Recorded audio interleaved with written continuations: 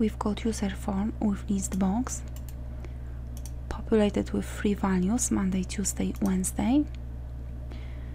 In the previous video we learned how to remove selected item when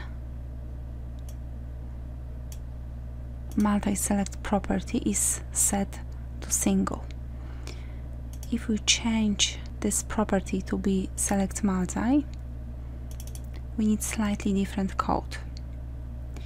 If we allow multiple items to be selected, we need to check all the items in a list box. So we need to type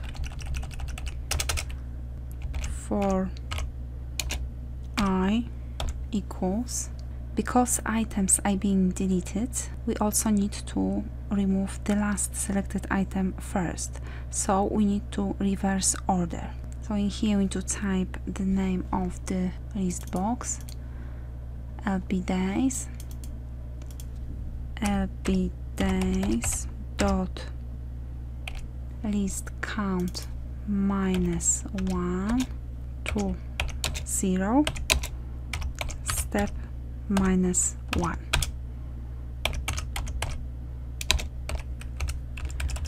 Next I. And in here, to check if the item is selected, we need to type if lbDays.Selected,